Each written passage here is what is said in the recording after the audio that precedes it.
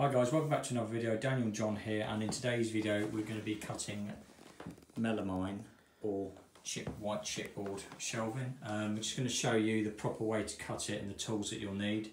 There's a couple of options with the tools. You can use a fine-toothed hand saw or a circular saw. So it's up to you. So this is the way that I've always cut it over the years anyway. So when you're measuring it, some people say measure twice, cut once. What I tend to do is make a mark at the top and the bottom. This is 47 inches my shelf, and then I put one in the middle. What I always do, and it does help, is with a Stanley knife, utility knife, just join your lines up and score down there, so you've got a scored line. What that does, that helps your blade to stay in track even if you're cutting it by hand, and you get a nice straight edge. What we also do is pop some tape all the way around it like a bandage. That stops, stops too much flaking of this stuff, because it's only glued on, it will lift off, it's quite thin stuff. The other thing I would say to you is patience, and just go a little bit slow with your saw, whether it's a hand saw or anything else, and ideally support this end as well with something the bit that you don't want, so it doesn't snap when it breaks.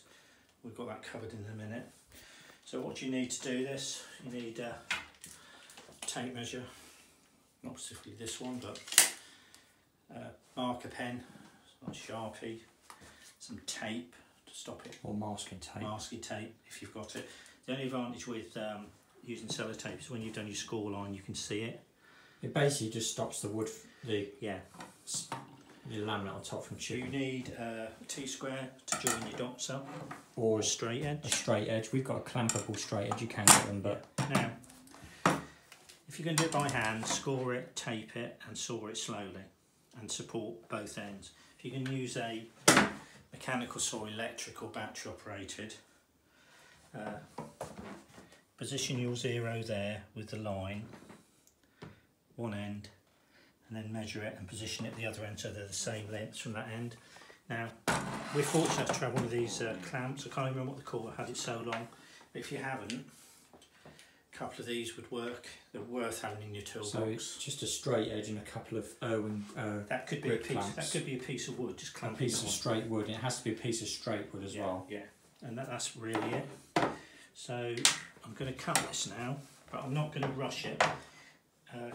Thing to remember with the circular saw is don't go straight onto it like that. Pull back a bit and let the blade spin up.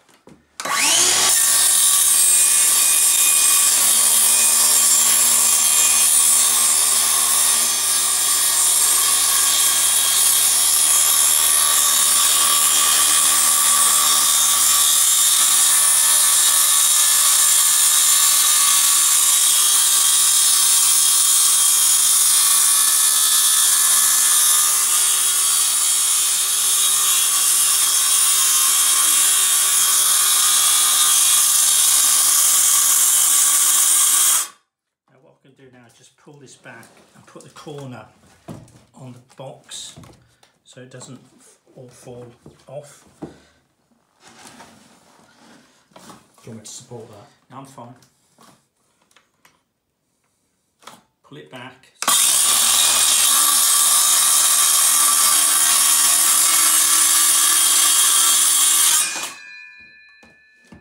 Bit of weight on that. A bit of weight on that. Remember, these are dangerous things, be very careful with them. Always wear eye protection. Yeah, now, even when we've gone real slow, and I mean real slow, we've still got a bit coming off. Chipping, yeah.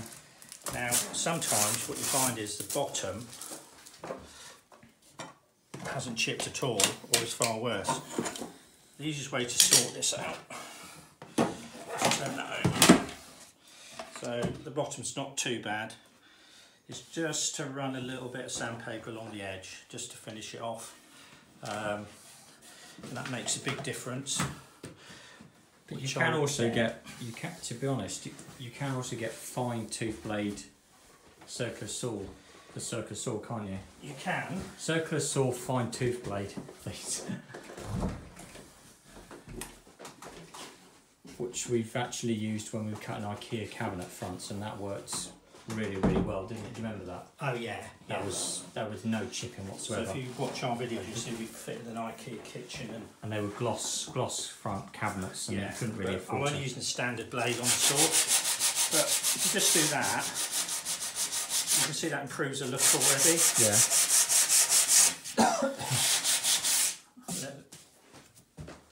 Let me let you into a little secret as well. Something they don't want you to know. How do you describe these little bits here? Right, my friends, Tipp-Ex. Sorted, seriously, just some Tipp-Ex along that edge. But you can see how that looks better. It's a little bit there, but I'll just put some Tipp-Ex on there. Depends what you're using this for. If you're putting like trim bits or whatever there's a lot of ways you can fix things. Yeah, and you've got to remember, it looks better already, to be honest. You've got to remember that this is the cheaper end of the what board. You want to call it, particulate board, formica, whatever it needs to be called. It's a shelf. What did I say it was? Melamine. Melamine. It's melamine, but it's like a chipboard. You can see it. Yeah. It's air and glue basically. Basically just glue with bits of thin, wood.